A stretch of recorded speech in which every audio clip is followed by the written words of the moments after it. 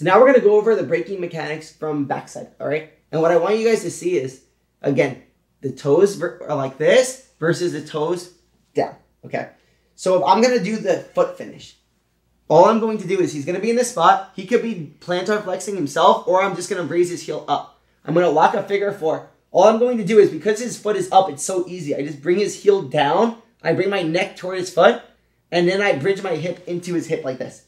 So as I do this, I bridge up and I bridge pressure here. We get the break instantly. You see, as I bring his heel this direction, I look up. So I bring his heel this direction. I look up and I bridge. That's going to give us the pressure here, the bridge forward, giving us the perfect break here. You see the outside objects going the opposite ways and the middle object going the other way.